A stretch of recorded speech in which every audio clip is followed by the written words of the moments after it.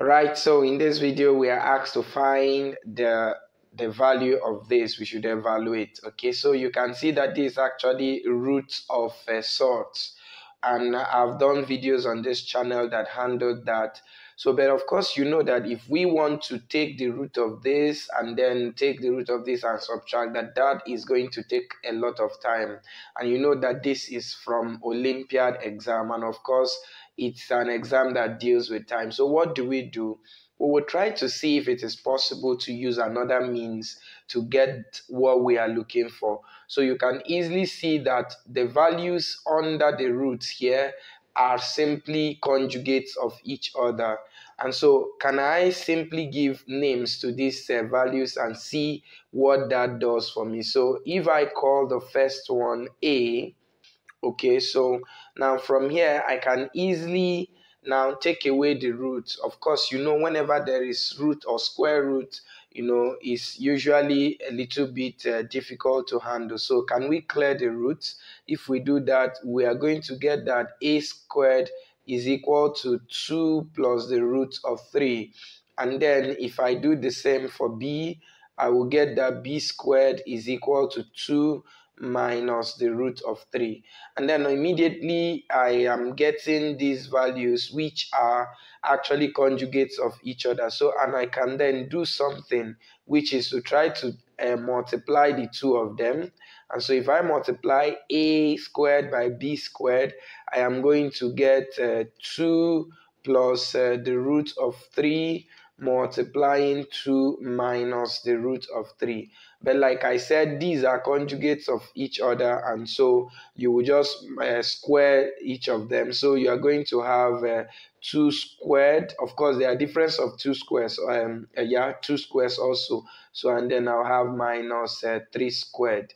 Okay, which is simply going to give me 1, because 2 squared is 4 and the square of the root of 3 will give you 3. Right. So now what do I do next? Okay, so going forward now, from what we have here, remember from my substitution, what we are asked to evaluate now will now be simply a minus b. Okay, so how do I get a minus b?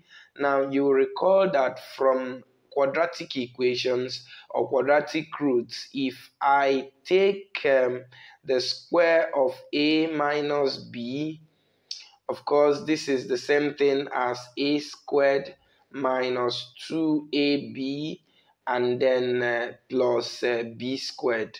Okay, so kindly, of course, when you open this bracket, that's a minus b multiplied by a minus b. If you do that, you would, of course, get this. Okay, so let's now try to substitute what we have. Now, remember, our a is this guy here. Okay, so if we substitute, if we take the square of it, we will simply get 2 plus the root of 3 and then minus 2 into, meanwhile we have gotten our AB now. And how did we do that? Recall that we got a squared, that's this person, a squared b squared, which is the same thing as ab squared, as equal to 1.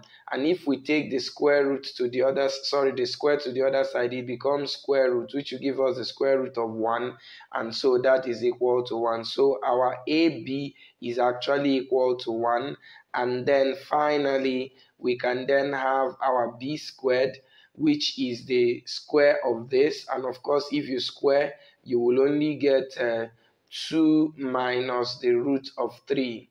Okay, so and then let's now try to evaluate what we have, and if we do that, this is going to give us,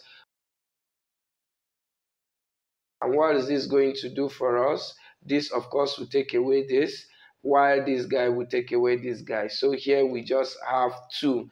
Meanwhile, recall that what we are asked to get, this is your a minus b squared. Then what we are asked to get is only a minus b. Remember, we reduce this into a minus b, and so by the time we now get our a minus b, so it means that a minus b will simply be the root of 2, and it is enough to leave it this way as the solution to this problem. All right, and that's what we said to bring to us today on our channel. Kindly subscribe to our YouTube channel. Do give a thumbs up to this video and share our videos to your friends. We'll see you in our next video. Bye.